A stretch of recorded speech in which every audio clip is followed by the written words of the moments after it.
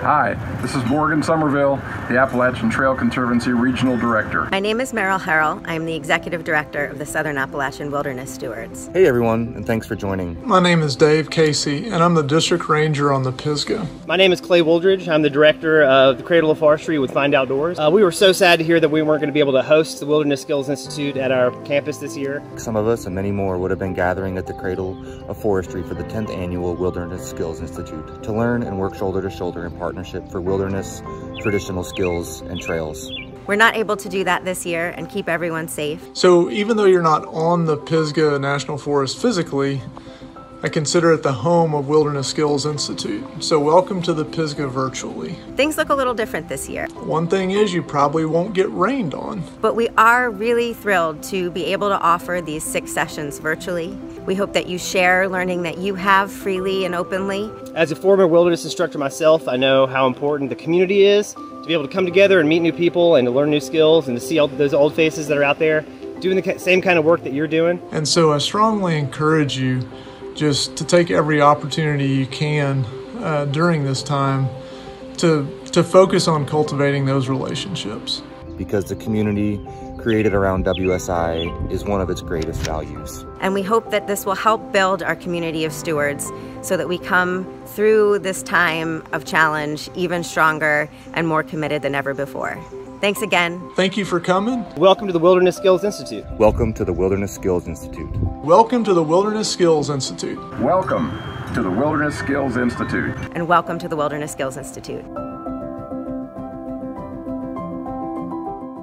Hi, I'm Morgan Somerville, Regional Director for the Appalachian Trail Conservancy, and I'll be leading the workshop this afternoon. It seems like a lot of you are pretty experienced, judging from the ones I know who are on here. This is aimed at a sort of a basic level, but hopefully you will ask plenty of questions and we can get into more advanced stuff if you are so inclined. Anyhow, look forward to speaking with you, and I guess we'll get started. Is it ready to go, Stephen? Okay. Yeah, go nuts. Feel free to continue a stream of comments or anything along, and I will bring them to Morgan's attention as they are necessary in the moment, or I will wait. But yeah, feel free to just continue to add some questions in there. But so yeah, take it away, Morgan. Yep, looking good. All righty. Well, as we just said in the opening, this is the 10th anniversary of the Wilderness Skills Institute, and the Appalachian Trail Conservancy is proud to be a partner with SAW and Forest Service. And thank you all for attending, and we look forward to more years to come. I did want to acknowledge some of you have been attending other of these WSI virtual sessions, and Jeff Marion gave one on visitor use management last week.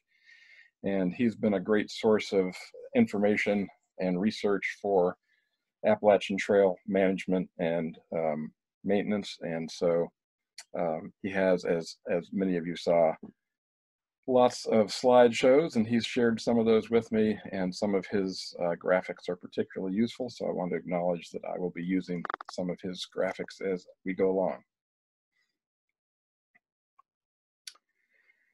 And while it isn't exactly maintenance, it's important to realize that some maintenance problems are directly related to trail design issues.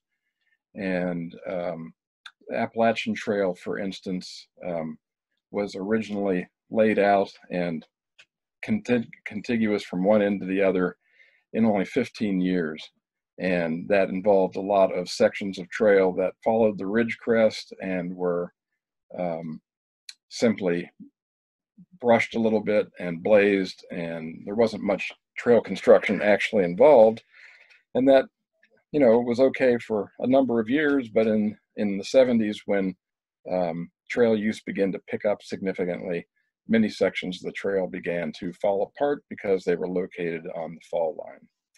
So sometimes, well, as it says here, the biggest factor to influence long-term trail maintenance is trail design. We're not going to talk about trail design much, but want you to be aware of that. So here's a good illustration of that. The photo on the left shows a trail that goes straight up a hill, and the photo on the bottom right shows one that cuts across the hill on the contour, and you can see the difference in the sustainability of the two trails. Jeff refers to this as the alignment angle, and a low alignment angle, meaning it's close to the fall line, is bad, and a big alignment angle, which is close to the trail being perpendicular to the fall line, is much better and creates little erosion.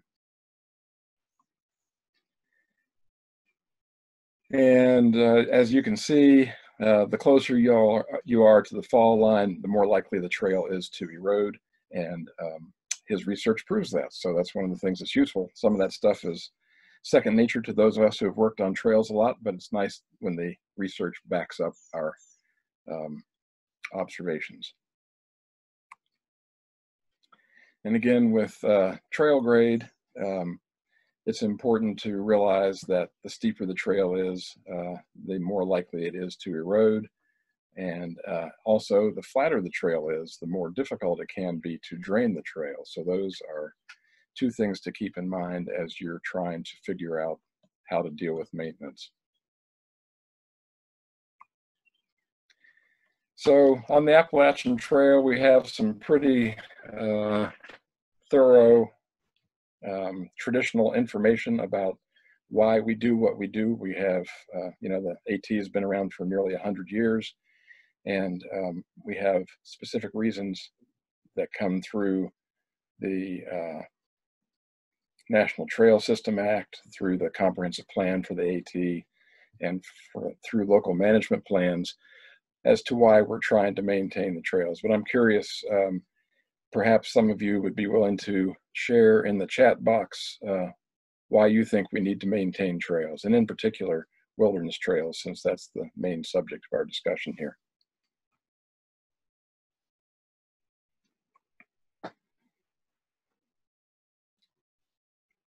Wilderness and trails are inextricably linked. While I and many people love to go cross country in wilderness and elsewhere, trails are an important way to get people into wilderness. And so in terms of the AT, we think that designated wilderness is probably the best protection we can get for the Appalachian Trail.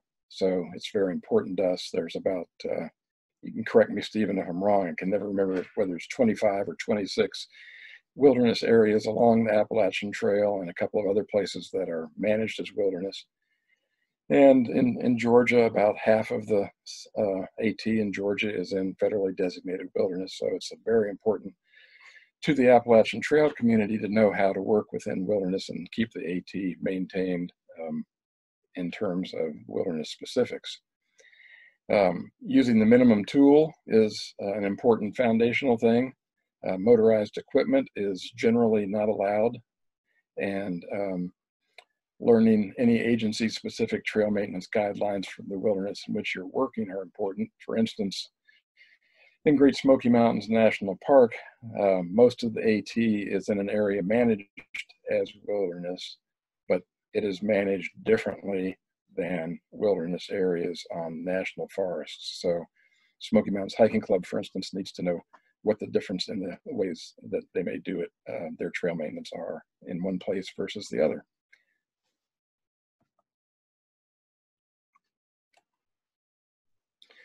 On the Appalachian Trail, we have a series of books or booklets that are called our stewardship series. The two that are specific to trail work are the Appalachian Trail Field Book and Appalachian Trail Design, Construction, and Maintenance. Field Book is not unlike the USDA Trail Maintenance and Construction Notebook, which we also use. And it's designed to be a small pocket thing that you can take out for reference when you're out in the field. And then Appalachian Trail Design, Construction, and Maintenance is a full-size book that goes into much more detail on a variety of trail maintenance and construction and design aspects. Of course, there are lots of other books out there. The American Trails has a resource library. The link to that is at the bottom of this slide. And virtually every trail organization that I am familiar with has their own guidance on trail work. you know, the basic things that we'll talk about today are all covered in pretty much the same way, because trail maintenance basics are basics. So I'd also be interested to know if in the chat, if you all have any suggestions for trail resources that you particularly like that we could share with the group. So before you can go out on the trail to do volunteer work, volunteer work, this wouldn't apply to our pro crews or your pro crews, but it's very important to have a volunteer service agreement, and that is a agreement between either individuals or groups and their agency partner, and it specifies what can and can't be done in the volunteer work.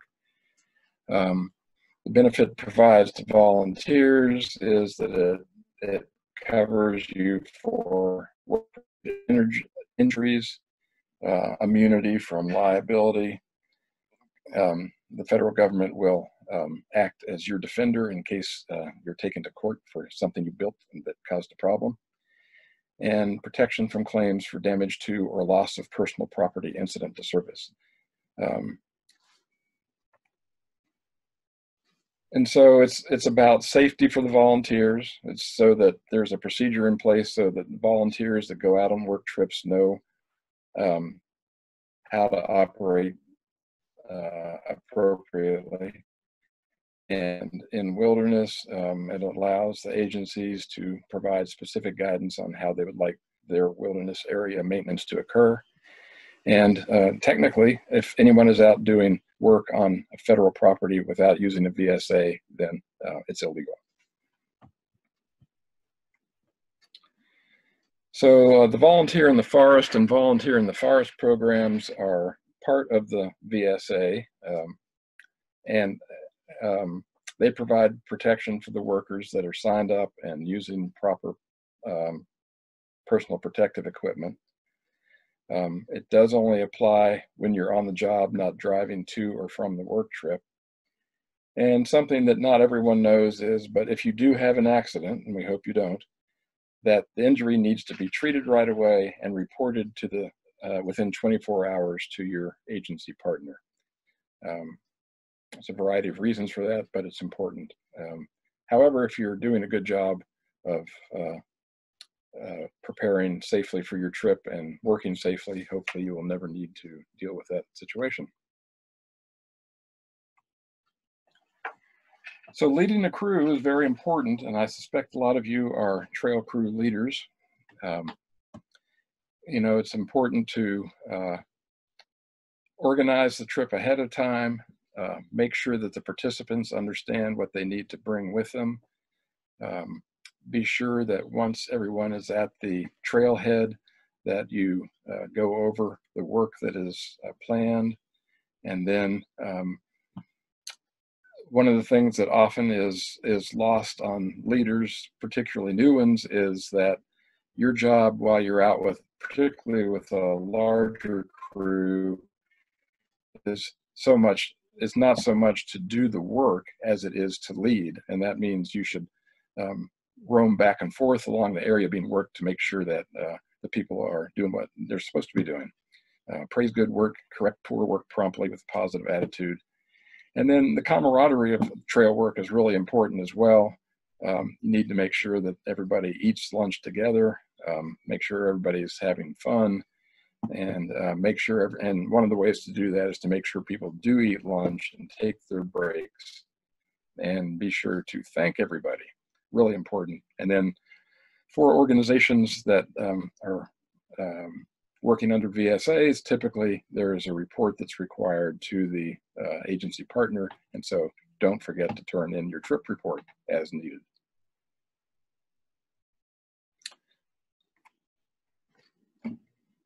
So the tailgate meeting is a meeting that occurs at the trailhead before you go out and start the work. Already touched on some of these things. It's important to go through a job hazard analysis discussion, which would include both what the potential hazards are of the work that you're going to be doing, as well as the potential hazards of the tools and how to properly carry them, and how to do every aspect of the work that will be in process. If you're in wilderness, the maintenance philosophy is really important so that people understand the scope of wilderness maintenance versus regular trail maintenance. All these things in some areas, some national forests have very strict guidelines on how close to the trail you can work without requiring NEPA compliance. So for instance, if you're gathering rocks and logs, you need to make sure that you have talked with your agency partners ahead of time and they know the bounds of the area you expect to be getting that material from, and they can give that a blessing or not as appropriate. Again, make sure everybody has PPE, food and water. And then new concerns that we're dealing with are things like, how to deal with COVID-19, social distancing, how to sanitize tools, how to get to the work site appropriately and safely, et cetera, et cetera. So that's a big concern. And I know that many of the groups that we work with that are both AT related and non-AT related that do trail work are working very hard on coming up with recommendations as it appears more and more likely that people will be getting back out on the trail soon.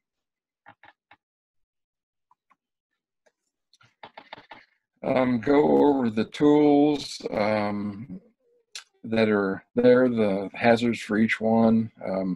Here's a selection of tools that you might use. For some reason, I couldn't get my my PowerPoint to capture my picture of my Pulaski, which is one of my favorites. But I'm curious to know, again, perhaps in the chat, what's your favorite maintenance tool?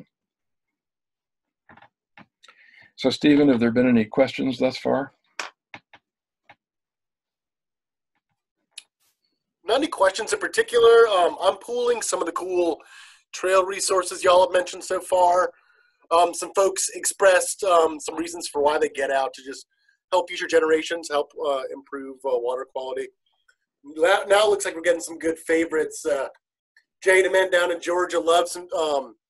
Well, I guess he wants to see a McLeod. Fire rakes for water bars, Stewart Hall GATC. Big Boy handsaw, I'm a huge fan of that one myself. The fire rake and the Pulaski from Ron Hamlin, yeah, you bet. Great for digging in the dirt. Rogue Hoe, another favorite of mine that I've just started to play around with a little bit more. And Kathleen is on my page, shovel. Everything can be done with a shovel. Take a file to your shovel, take care of your shovel. Amazing. Also a silky katana boy. I treat that like a lightsaber it is. Great. Well, keep adding those as you will, and appreciate the input. It's trail work is a very personal thing, and everybody likes a different tool, I think. But always interested to hear what people's favorites are. Mm-hmm. So another question people often ask is, how and when do you do trail work? Again, it's different for every trail, and it's even different for specific trails that, cover a long distance. A couple of local examples are the Appalachian Trail. The Mountains to Sea Trail in North Carolina stretches from the beach up to the highest point in Tennessee. And so conditions are quite varied. I was on a call yesterday with people with the Maine Appalachian Trail Club and Baxter State Park, and they still got 2 or 3 feet of snow on the ground in a lot of places along the trail in Maine, and they're not expecting that, both because of COVID-19, but also because of snowpack. They don't expect Baxter State Park to be open until July this year.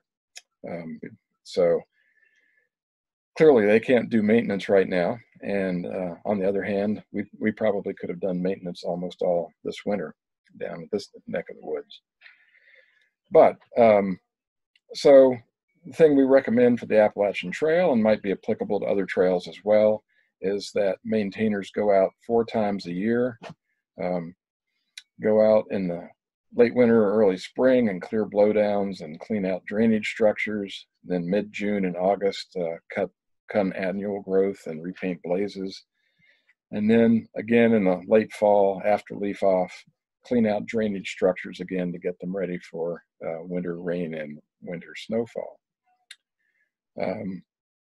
Those are just, again, basic maintenance items, and there's lots of other things to do along trails during all those trips, but those are the highlights. So again, every trail is different in terms of how it should be maintained. A trail like a greenway in a city park has a different style of maintenance than we do on wilderness trails. And so it's important to know what the desired condition of your trail is.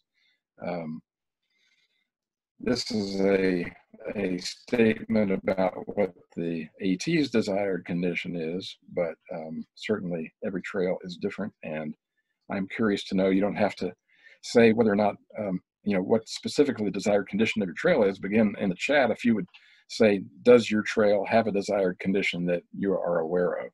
That would be interesting to know.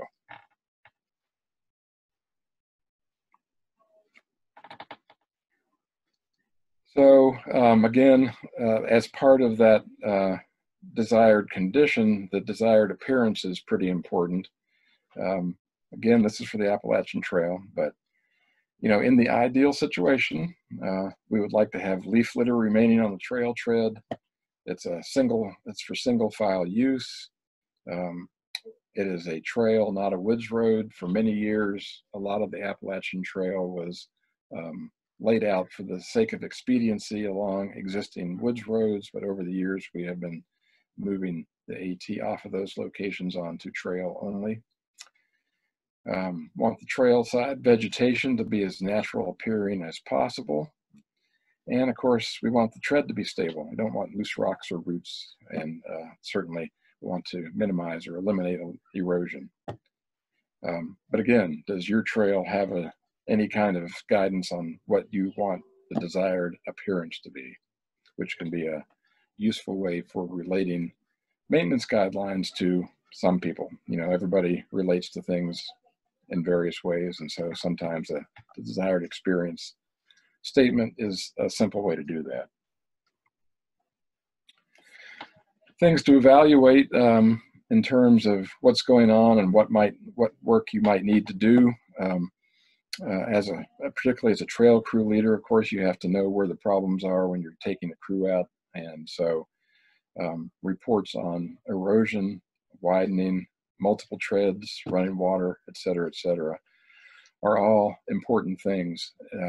Collect that information, prioritize it, and then work with your agency partners to figure out the plan for getting the work done.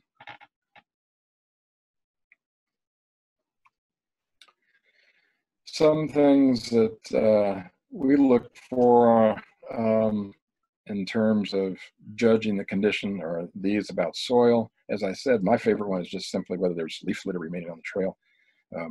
If you have leaf litter on the trail, you can typically feel comfortable that you have enough drainage on the trail to get the job done, to keep the trail in good condition. So Morgan, just to chime in real quick, just because you kind of threw out a good question about desired conditions. We had some good folks kind of throw out that they absolutely have things that they have to pay attention to if they're making mountain biking trails or OHV trails, or the difference in that. And I know as volunteers and stewards on public lands who are doing service for other folks, we're always having to pay attention to exactly who we're doing things for, whether it be making a sign or making a trail, all the same. Right. Also, this is a great question that I really want to stop you on, Morgan, specifically there are a lot of trails in the Southeast in particular that are on old forest roadbeds and are by that design, because they haven't been designed, we kind of just shrugged off and kept going with it. They're a lot wider than we want them to be. What are some good ways that we can try to minimize a lot of these road grades until the single track you're talking about, hiking single track? So again, I'll give you an example from the Appalachian Trail.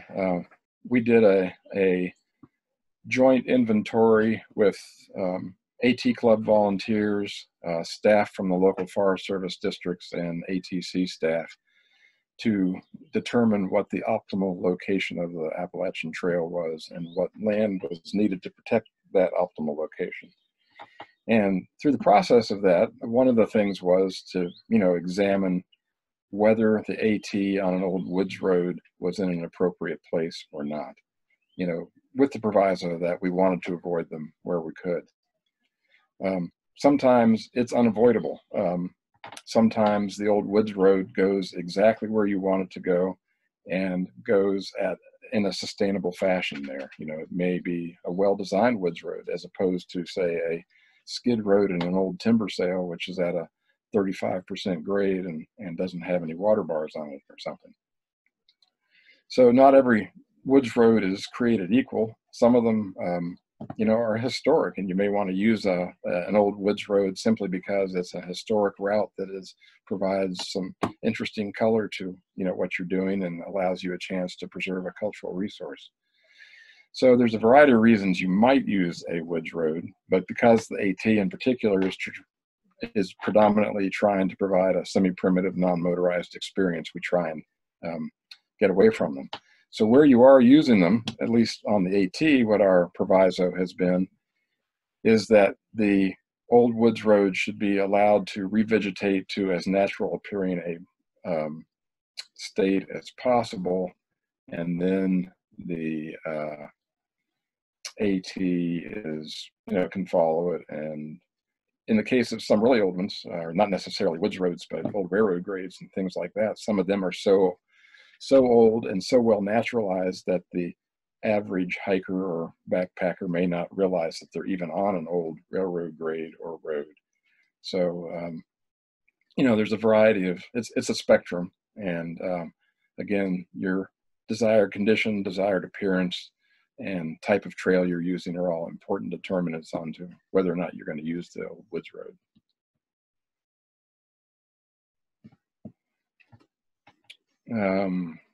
So trail reports. Again, this is, not everybody does them, and there's lots of different ways to do them. But again, it's important to work with your agency partner to figure out what it is you're trying to accomplish, inventory the deficiencies that you've agreed to, and figure out some way to make sure that you know where they are. Stuart Holt, who's on here from the GATC, has developed some great systems with capturing GPS data from photos that random hikers send in to tell where blowdowns are along the AT, or I guess other trails too. So there's a variety of ways to do it, but again, assign them priorities and then agree on those priorities and do your work planning. Again, work with your agency partner to figure out the plan and keep them posted on what you're up to.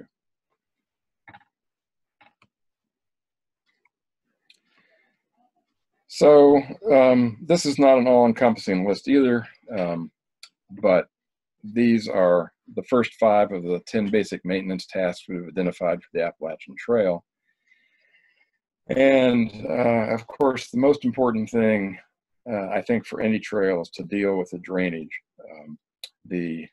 So that's the number 1 priority.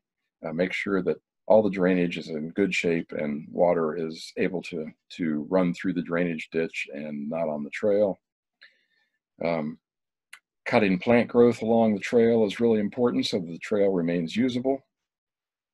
Removing fallen trees. In the case of the Appalachian Trail, blazing is important to keep in good shape. And as noted here, using only the minimal number needed. At times, people become overzealous with the blazing, and that ruins the primitive experience we're trying to provide. And then, signs are important on most trails, and make sure they're in good shape. And then I'm going to go into some of the specifics on all these things following this. So separating water from the trail is really, really important. And as I noted here, it's important on interstate highways as well as the most primitive of footpaths. So on sloping the objective is to divert and slow the water. In other words, by diverting, you want to get the water off of the trail as rapidly as possible. And if you can't do that, to slow it down. On flat terrain, it's sort of the opposite. I mean, you still want to drain the water, but that may not always be possible. So you may have to elevate the trail, or as I'll mention in a few minutes, you may just want to look at moving the trail. If the trail is having drainage issues in flat terrain, perhaps there's a way to skirt around that so that you're not going through it. So the reason we want to slow the water down or get it off as fast as possible is because fast moving water is highly erodible. And so thick water, in other words, water that is deep, flows faster and carries more sediment with it and is more erosive than thin water. And this number 3 item is just basic hydrology. And you can see that 2 mile/hour water along a trail carries 64 times more soil than 1 mile/hour water. I just think that's astounding, and that is why we want to get water off the trail as rapidly as possible, and either that or slow it down. So this is a crude example of thick water versus thin water.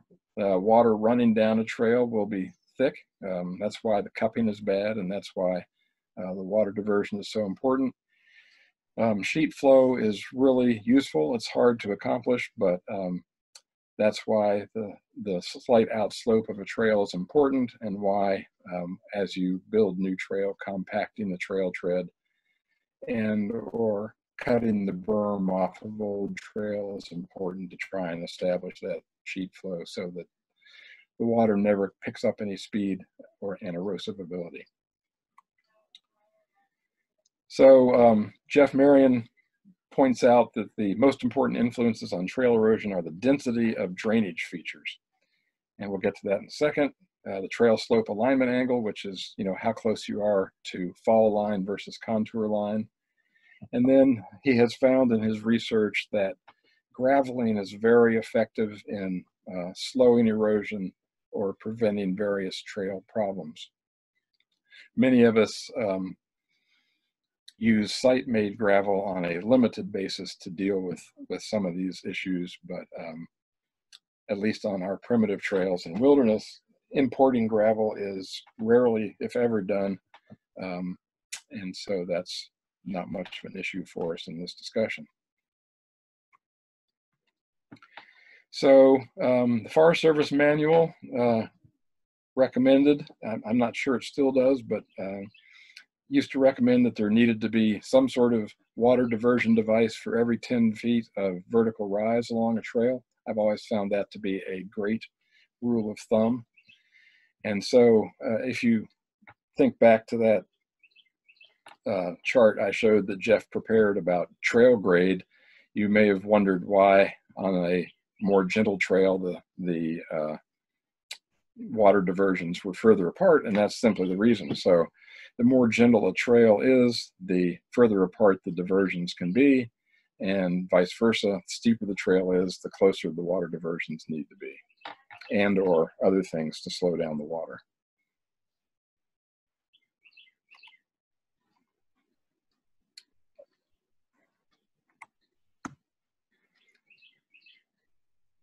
So what's the purpose of a water bar or grade dip? I hope we all know that, and that's to get the water off the trail. It's really important. And of course, grade dips or reverse grades or Coweta dips, whatever you want to call them, are the best way to do that. And those are best installed when the trail is new as you're building it. But that isn't always possible, so that's why it remains a maintenance item and can, in some cases, be added. Everything we do on trail, when we add new features, need to be simple, safe, and solid. That's really important that any structure we add, whether it's a water bar or a step, we'll get to steps in a minute, cribbing, AKA retaining walls, Anything we do needs to be safe and solid. And the simpler it is, the better. That just makes it easier to maintain, easier to install. And this is something we try and keep in mind as we're building stuff along the Appalachian Trail. So here's the Coweta Dip, named after the Coweta Hydrologic Experiment Station near Franklin, North Carolina, where they, I guess, invented it. I don't know if they invented it or just named it, but it's the reverse grade and works extremely well. The advantage of these are that you can build them in when you're constructing the trail, and if they're done properly, I won't say they're maintenance free, but they generally require less maintenance than a water bar does. But their main point is to get water off the trail, and so it's an undulation in the alignment of the trail. So water bar placements. Water bar is our rock or logs placed across the trail at about for a 3-degree angle, so that water is turned by that barrier to run off the edge of the trail. So the upper left-hand corner here is one that's along the trail. For many years, the rule of thumb was that the water bar should be at a 45-degree angle. We have found over the years that that is too steep and or too abrupt is a better way of putting it. Whenever the water turns, it slows down, and in this case, we don't actually want water to slow down. We want it to keep moving, because when it slows down, it will drop its sediment and then fill up the water bar, which will then get overtopped by the water and continue on down the trail, causing additional erosion. Lower left corner, often it's a good place to put a water bar is at a switchback, so that the water coming down the upper leg will continue straight ahead and not lose any speed at all and go on off the trail.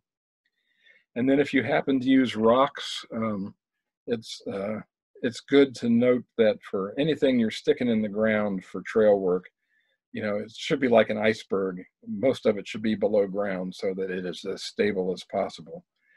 If you think about people walking down the trail with a heavy backpack on, if they come to a rock water bar and step on it, their weight and momentum is going to push or try to push that top edge of the log or rock forward, and eventually that could work it loose.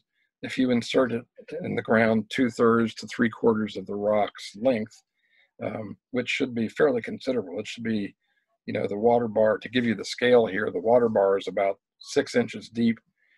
So that means that what's in the ground is 1 foot to 18 inches down below what you're looking at. But that will give the stability to make the water bar last a long time, which is important. Stephen, do we have any questions yet?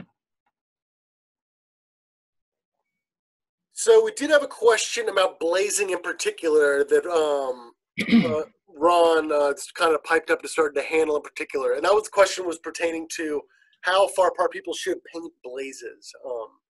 Really, what we kind of mustered in the chat box is that, we really need to check the standards of the trail. Talking about the Appalachian Trail in particular, I believe, going to my handy dandy Appalachian Trail field book on page 34, it goes between whether you're in more obscure areas or more regular areas, somewhere between 300 feet to 800 feet, with a special consideration for wilderness in particular, to not overblaze. Morgan, do you have any other thoughts on blazing in particular? Well, again, it depends upon where you are. For instance, in the Smokies, the Appalachian Trail, as I said, is managed as wilderness, and there the blazing is primarily at intersections. So after you have a blaze that you can see across the intersection, and then another, what we call a safety blaze, about 100 feet further, you may not run into another blaze until the next intersection you come to. That would be a good wilderness standard in general. What we try and do on the AT is have the blazes going northbound placed, say, maybe 1,000 feet apart, and then the southbound ones the same distance but intervisible. So if you were to turn around and look over your shoulder after 500 feet from the last blaze, you would see one going the other direction. So you wouldn't have to wait so long for reaffirmation that you're still on the AT. But yeah, as always, check where you are. I know there are tons of different cool styles. On the Tellico Ranger District, they do a kind of cut blaze that I know Ken Jones made famous. It looks beautiful as it kind of scars the tree in a good way that actually lasts for well over a decade. So yeah, always check to see whatever the standard is. I do not know what the Mountains to Sea Trail standard is, but I know that it certainly varies on the section, not to slander. Yeah, I will also say that if there is blazing, it should be maintained, and it should be maintained in a way that makes it crisp and clean so that it looks like it's been added by somebody as opposed to lichen growing on a tree or something like that. So it's always important to keep the blazes crisp and clear. If any are all in the Big Laurel section, that's the perfect example for how to do wilderness sections. Scotty has an artistic touch when he does that, 2 inches by 6 inches. Yeah, we had a person in one of our clubs at one point who was so intent on making them crisp and clear that he would, I can't remember what he had. He had a fine brush of some sort with black paint, and he would go around the edge of the blaze with black paint, which in fact really made it pop out. But that isn't part of our standard.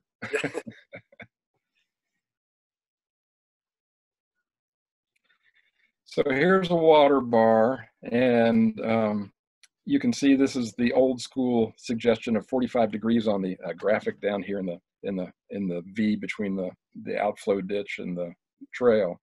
But 30 degrees is much better. So replace in your mind that 45 degrees with 30 degrees, which means that the turn for the water is much more gradual. And you want a banked curve going into that water bar so that the speed of the water remains constant. It's not going to, but the closer to constant it remains, the better, and that will make it less likely to drop its sediment or other debris right there in the place that you're trying to keep clear. But that's another reason why it's important to keep the drainage clean, because water bars will fill up unless you have lots of them. And of course, when they fill up, they don't function properly. Also, the outflow ditch should be about at least 12 inches wide. A lot of people that I have worked with like to use fire rakes to clean water bars and so on. And so the ditch ought to be at least as wide as the tool you're using. And so fire rake is probably about 12 inches, maybe a little bit more than that. So that's a good minimum width for that outflow ditch so that it's easily cleaned. And the other advantage of having a fairly wide ditch like that is that it is less likely to collect debris than a little narrow channel that might be produced with just the blade of the digging part of a Pulaski. The other thing about water bar is you can see that in this particular illustration, it looks more like a grade dip than a water bar. And that is because, again, over the years, we have changed our recommendations on how to build a water bar. When I first started working for the Appalachian Trail Conservancy, the idea was that where that water is showing, the logs or rocks would be right there, and the water would come down the trail, hit the water bar, and take a left or a right and go off the trail as appropriate. We found that that was more prone to collecting sediment, and also the turn was too abrupt. So the logs and rocks in current water bars that we're building are typically buried under the excavated dirt from the ditch and from the trail, so that they act more as the water bar structure is more of a reinforcement of the water bar than it is something that the water hits. If it's built correctly, the water never actually hits the logs or the rocks. They're there simply to reinforce the situation. So earlier I said that you can't always add grade dips, and this is, you know, this is my perspective. Not everyone would agree with this, but I would not add a grade dip to a section of trail that's over 10% grade. I think that the walking in and walking out of that is too steep usually if you build it correctly. On the other hand, you can probably put a water bar effectively in a trail up to maybe 15 to 20% if you have to, because the construction of it is shallower than a grade dip typically, so that it doesn't create a sort of a slippery, unsafe entrance and exit for the hiker or the other user that a grade dip might on a steep grade. Hope that makes sense. But so you know, some people would say water bars are completely unnecessary in these times, but I would say that there are many places where they're still a valuable thing to use. So the other thing. Oh, hold on, Morgan. Does anyone want to get on their soapbox against water bars? I'm always just curious, you know. I'm trying to pick a fight. Feel free to. Kevin Beth, are you out there? Yeah, I'm quite happy for anybody to disagree with me on anything.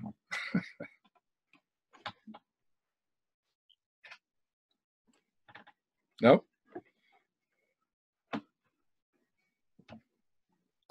We did get a question on managing flat water areas. I don't know if you're going to get to that shortly, but just. Yeah, it's coming up in a minute. Okay, cool. No spoilers. All right. Don't worry, David. And so the final thing that we use for drainage on slopes is sometimes there are seepy areas, one or more seeps that come in along the top of from the uphill side of the trail. And so the objective there is to put a ditch on the uphill side to collect the water and then route it off the trail either through a culvert or a water bar so that it gets off the trail as rapidly as possible. And ditches that we build along the trail, again, should be ideally at least 12 inches deep and 12 to 18 inches wide. They should be easily cleanable by a shovel at a minimum, and, you know, by a water bar, excuse me, a fire rake also. And having them wide and deep like that makes that maintenance period can be a little bit longer, which is good. But the other thing that happens when you make the ditch 12 inches deep, and I'll get to this in the flat part in a minute too, is that it actually lowers the water table below the surface of the tread. And by lowering the water table by a foot or so, you can significantly firm up the trail tread in those sort of goopy areas where that a seep might otherwise create. And so that difference in elevation between the surface of the tread and the bottom of the ditch is important to help the trail solidify as you're draining the water. So we're continuing on slopes here. Anybody know what the purpose of a step is in trail work? You can type that into the chat, and curious to hear what you say about that.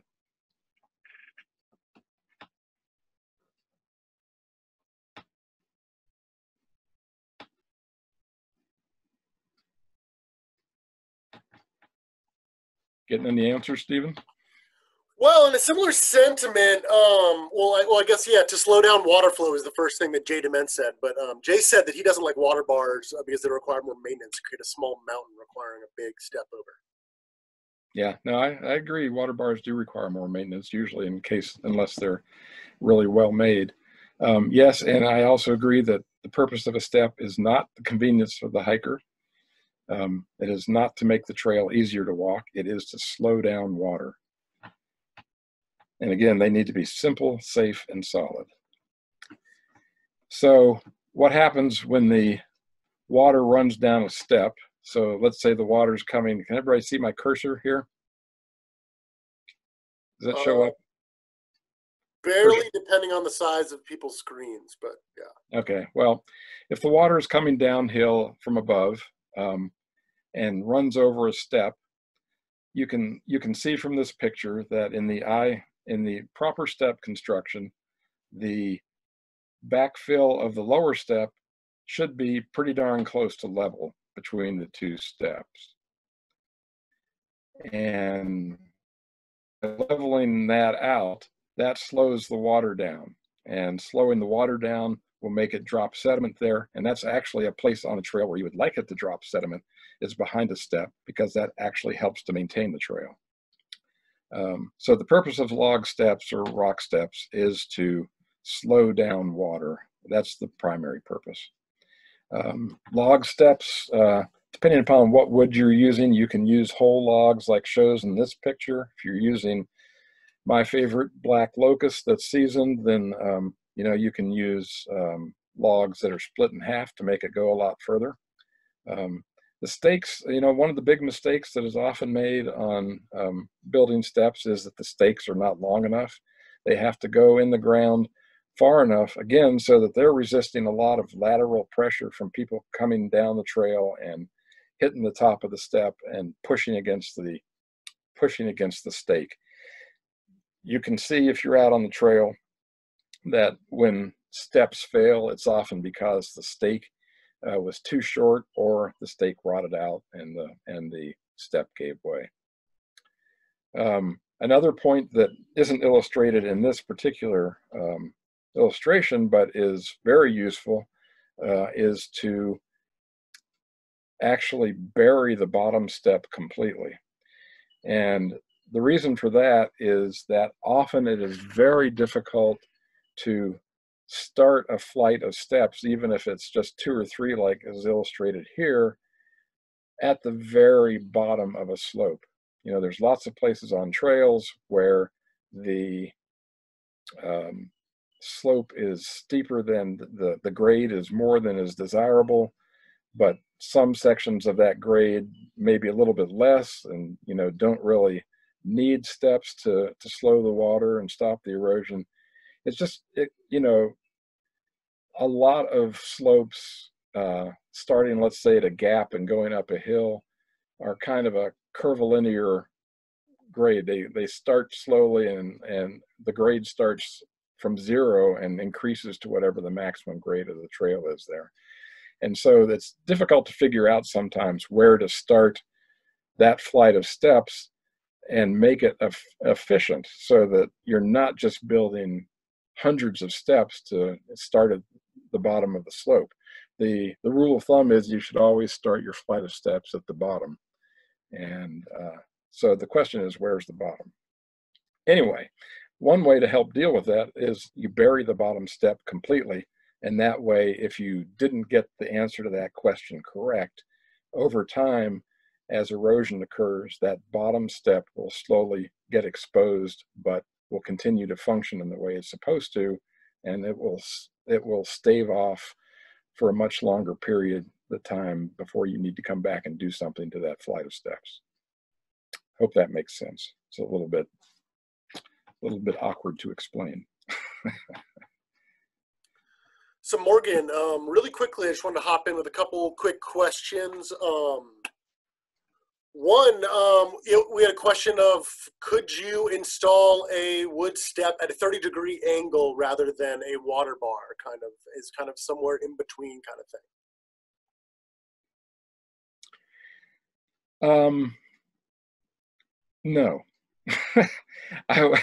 I would say that trying to make a combination out of a water bar and step is a bad idea. There are places where we instead install a water bar, and then actually on the outside edge of the trail have a step below it that touches the water bar, so that it reinforces the water bar, keeps it from being undercut, and also provides a step to get up to the water bar, if that makes sense. Yeah, I know that's certainly Rocky Top's main go-to in a lot of the deep back country corners of the Smokies. Right. Ron Hammond wants to know, what's the maximum step height that you would go for? Well, it does vary, but for instance, this set of steps illustrated here, that's, you know, just sort of, you can't tell where it is, but I will say it's in open woods. If you make it more than about 6 inches per step, people are just going to walk around it. On the other hand, in areas of really rocky, steep terrain like the Appalachian Trail and the White Mountains, some of the steps that the Appalachian Mountain Club has installed there are knee-high or even thigh-high. You have to sometimes turn around and sit down on the step and pull your feet up to get up the thing. And people don't go around it because that's a less, you know, a less altitude to go up than the surrounding rocks, or perhaps there's a sheer ledge that they can't otherwise get up. So there are times when bigger is okay, but it's pretty darn rare. In the Southern Appalachians, generally speaking, it should be just like a staircase in the house. Maximum of 8 inches, 6 inches is better. Sounds good. And going back a couple slides, just so you mentioned your favorite black locust, putting those in the ground. If you don't have black locusts, what are some other woods that you would use, and what are some other woods that people might be using that they should really not bother with? Well,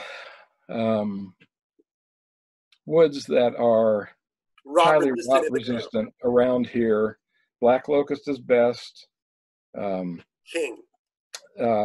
Next would probably, that are commonly available, next best would probably be white oak, either white oak or chestnut oak. Black walnut's pretty rot resistant, not terribly common, but sassafras is rot resistant.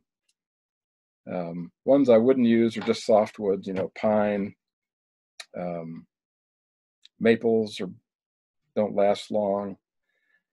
Some woods like birch, you know, and when you use them for woodworking, are great hard woods, but they are not rot resistant in the ground. So yeah, the best ones would probably, the best commonly available ones are probably locust and the 2 white oaks that are around here. Now, if you find yourself in an area with some bald cypress, you know, way off the Appalachian Trail or something, you know, and some swamp wood, go nuts. Right. Well, Osage orange is really rot resistant. Catalpa is really rot resistant, but I don't see much of that out on the AT. Anyway. So here's another log step illustration. It shows that red line is what the backfill should look like when in a completed step. It should be virtually flat. It should have a teeny bit of downslope toward the lower step. More importantly, though, is if you look at this, look at the bottom step and see where the top of it is, and then look at the upper step and see where the bottom of it is. And if you look, you will see that the bottom of the upper step is below the top of the lower step. And what that achieves, if you put that in that way, is that keeps the, it doesn't allow you the erosion to undercut the upper step at all. So if you install steps like this, and it doesn't require much, but an inch or so of difference, you know, inch or so that top step is below the top of the bottom one, you should never have the backfill wash out, at least going down slope. You know, you may have problems with it washing out the edge, the side of the downhill side of the trail, but you won't have it washing out over the front of the steps. Again, I hope that makes sense. But and in this illustration, those the stakes that are shown are pretty typical of the length of inexperienced step builders. They're way too short. They've got to be a lot longer than that. If you happen to have a curved log, you can use it. See my red note down there? Anybody know what's wrong with this graphic? Quick answer in the chat.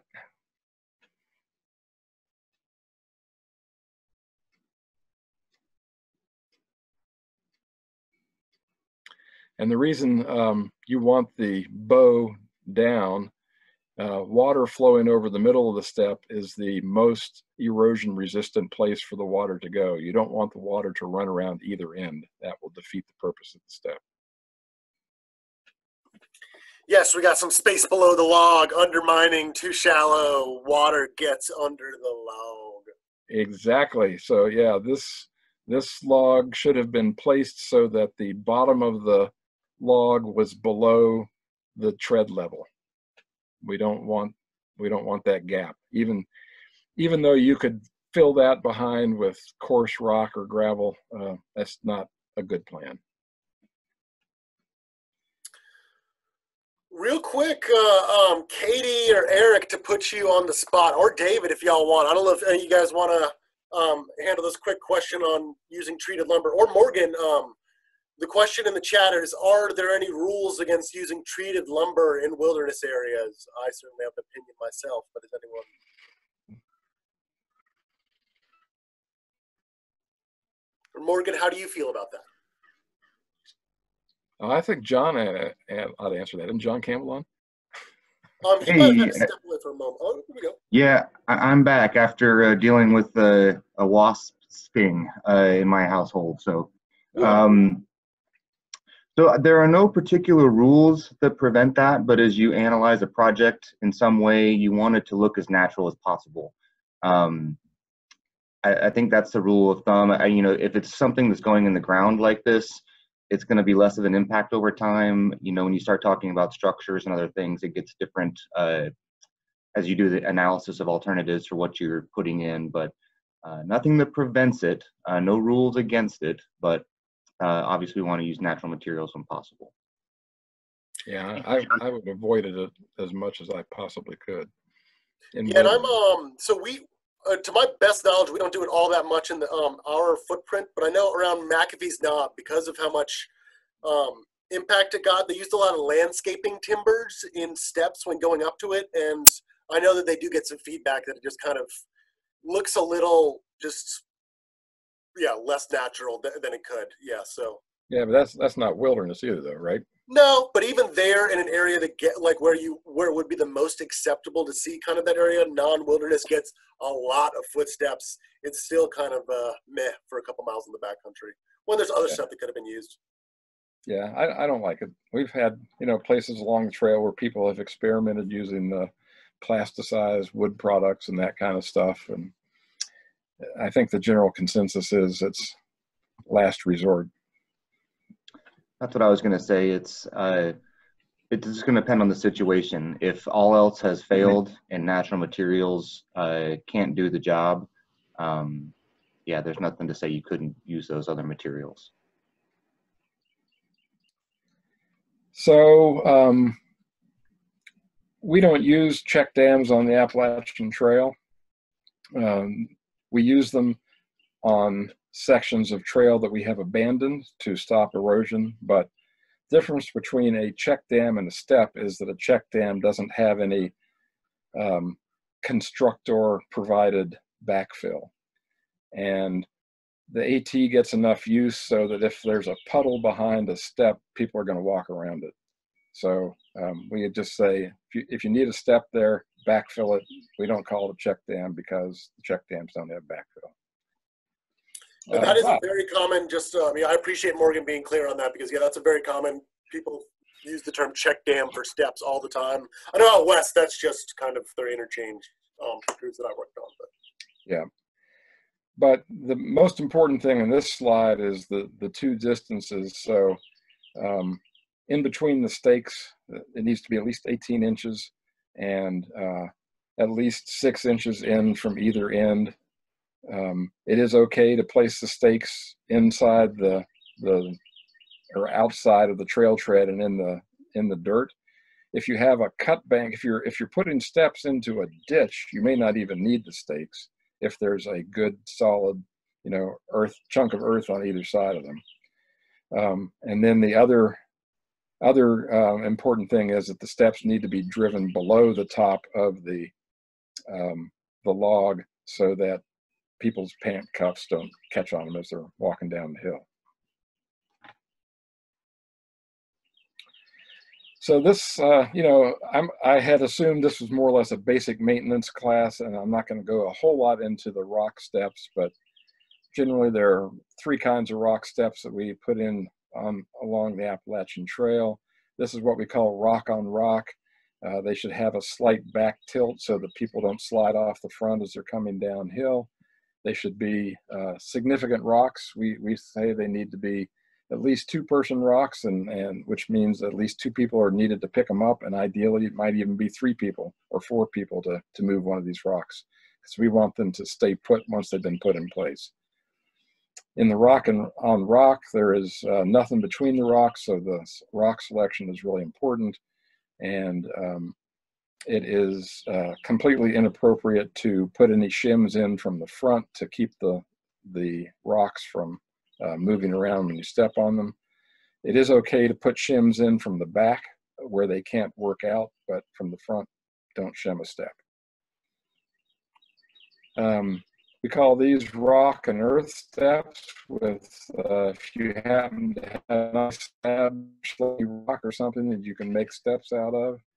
Again, note that, you know, at least 2/3 of the rock is in the ground to prevent that the rock from working loose from the downward pressure of people walking downhill on it. 6 to 8 inch rise, and they should tilt back slightly to also help with the prevention of being pushed forward, and always have tamped mineral soil or gravel as the backfill. And of course, gravel is always better if you have the wherewithal to make on-site gravel.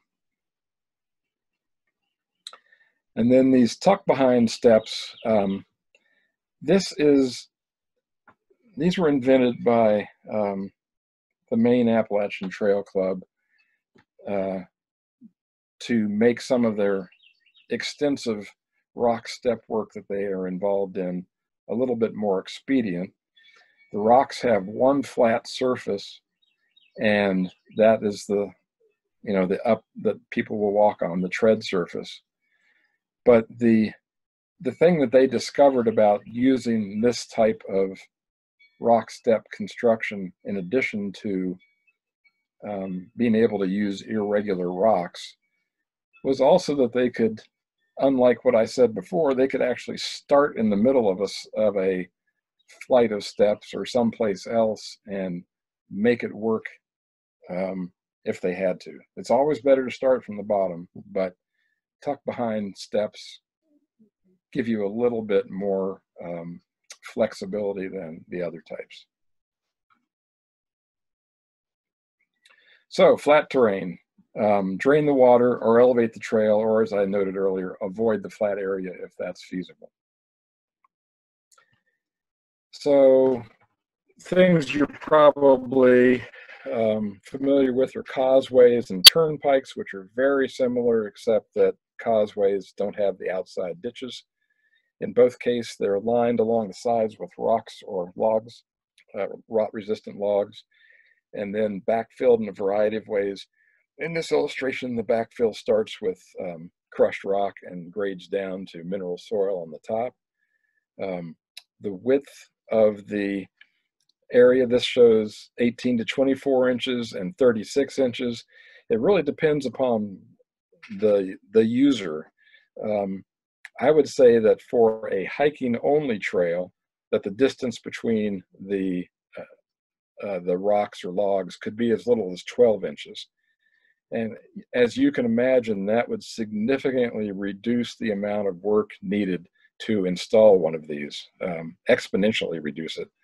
And so it's really easy, as I said before, to get carried away and make things complicated. One thing to simplify is not to make things bigger than you actually need. So the 36-inch width that's shown for the turnpike is much more appropriate, say, for a horse trail than it is for a hiking trail. So the problem with these is that it may block the flow of water through the boggy area, and in some cases you may not be able to get NEPA compliance approval for that because it's changing the hydrology of the area.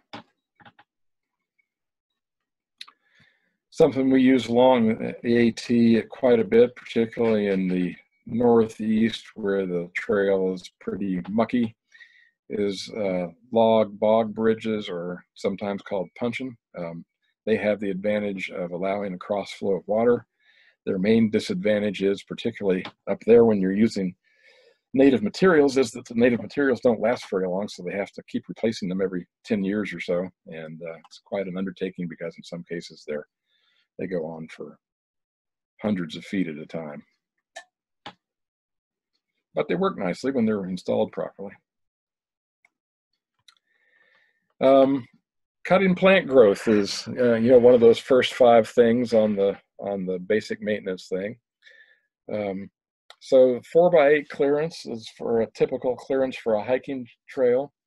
That doesn't mean you should walk through with a sheet of plywood and be able to walk along. It's a general clearing limit, but it's important to get it that high because some people are taller or have taller packs than others, and when the branches are wet, they will sag down, particularly in places like rhododendron tunnels. During snowfall, they may sag down so far that it nearly becomes impassable. On a horse trail, we generally recommend 4 feet by 10 feet high, and I'm not actually sure what the clearance is suggested for a mountain biking trail, but or an ATV trail, but I suspect that it might be about the same as a horse trail.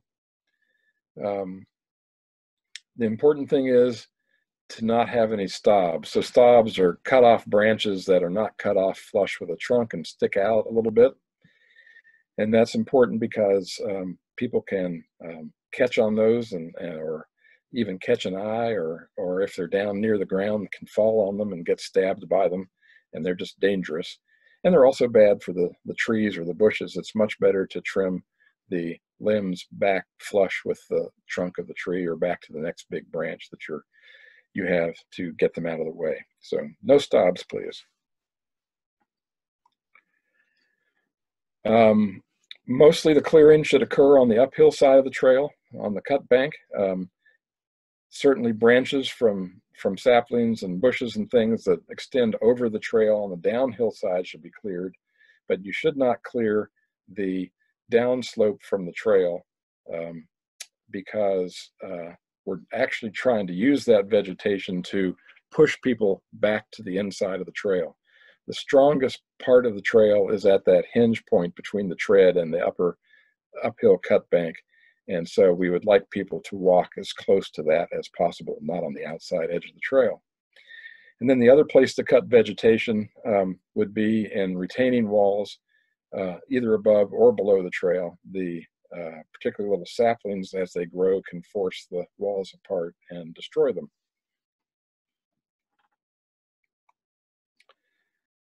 Another thing we use in, I guess it's a little bit out of order, sorry about that. Another place for, another solution for flat areas is stepping stones.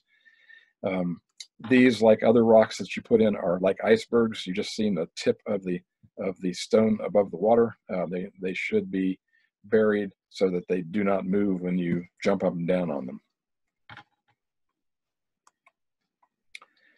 And then the last 6 items of our basic maintenance list: pick up and pack out litter, break up illegal fire rings, eliminate shortcuts and walkarounds, remove loose rocks and trails, or rocks and roots from the trail treadway, and clean out drinking water sources.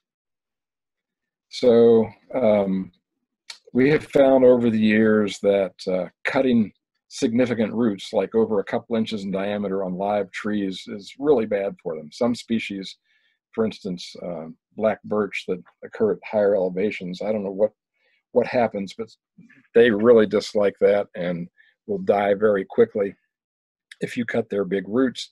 Whereas other trees, like a red maple, you could probably cut all but one root and it wouldn't phase the tree in the least. But anyway, it's better not to cut big roots, and install gravel above and perhaps a step below to protect them as opposed to removing them. And then a brief comments here about campsite maintenance. our new paradigm, again, this is based upon Jeff Marion's research. We have started building no new campsites that are on flat places near water. Anything we build now, if we build any, are side hill campsites. Even new shelters, if we build one along the AT now, we're trying to build those in excavated flat places on the side of a hill. And but in terms of maintenance, you want to check for drainage. It's very important on a tent pad to make sure that it's well drained and that it is comfortable. And by comfortable, I mean that there shouldn't be any rocks poking up and so on. So they require constant maintenance and observation as well to make sure that they're in good shape.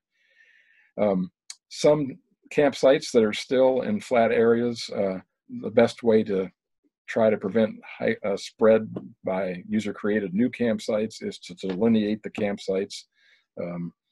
If you have any blowdowns in the area, you might put some of the logs along the edges of the campsite, which serve two purposes. One is to delineate it and also gives a place for people to sit and cook or rest or whatever. And then want to watch for campsite expansion. If you find that people are creating new sites, you need to obliterate those and make sure that there's any fire rings that are there are removed, and there's only one fire ring remaining in the area where you want the camping to occur. And then solid structures. In this illustration, there's a AT shelter and a tent pad with a log cribbing. And, you know, those are going to require observation and maintenance over time. It may be that even though those are locust crib logs, eventually they're going to rot out. And of course, the shelter needs to be kept in good shape in terms of the roofing and the foundations and so on. And so finally, if you find a place that is giving you real problems and you can't figure out how to deal with it using normal maintenance, maybe it should be relocated. But that isn't always the case. So, you know, if all the normal things that you would apply to that kind of situation aren't working, then think about it. But if the new route's going to cross the same kind of terrain using a similar grade and construction techniques, or if the old trail can't be closed, or if the new route will not provide an obvious improvement, then just keep maintaining what you've got. The relocation will just do the same thing over. It may take a little while, but eventually it'll end up the same way as the old one. So, further questions? That's all I've got. All right. Well, just now, Eric Giebelstein just asked, what's the campsite and shelter maintenance and construction and wilderness intersection look like? I might have a thought or two about that. Are we talking about AT shelters? I don't think there's too many in the Southern Appalachians other than AT shelters in wilderness. So in currently or previously designated wilderness areas that have been that have included the Appalachian Trail, there is report language in all of the bills in Georgia, North Carolina, Tennessee, and I'm pretty sure in Virginia, Eric, but you'd have to double check that for me, that allows AT shelters to remain and to be maintained. Forest plans, on the other hand, have some additional language that suggests that if something happens to an AT shelter in wilderness, there should be due consideration of moving the replacement shelter, if there is one, outside of the wilderness area. I'm not sure that covers what you were talking about, but I know that you have dealt with some of those issues in Virginia. And I know what this is starting to look like for the future in Georgia is that as we are zoning the trail in particular and the zone sections for exactly how we see the areas with, you know, brief synopsis, that zone number 1 being wilderness, zone number 5 being a lot more developed, and trying to figure out what the desired conditions for each one of those zones and everything in between. We're looking to see where should more designated campsites, or where we should create more campsites, or where those should be offered, and we are looking for those opportunities outside of wilderness. So that is starting to give us some justification to provide better opportunities for folks rather than the same old mediocre dispersed campsites that we see a lot directly on top of and along the Appalachian Trail. Yeah, I've worked at ATC for a long time and have helped build a number of Appalachian Trail shelters, some of which have been in wilderness, and certainly have helped repair some AT shelters in wilderness, and have gone from being an advocate for Appalachian Trail shelters to a minority opinion, an opinion perhaps of only one, but I just soon get rid of all the AT shelters. They have become attractive nuisances, for instance, but that's not happening.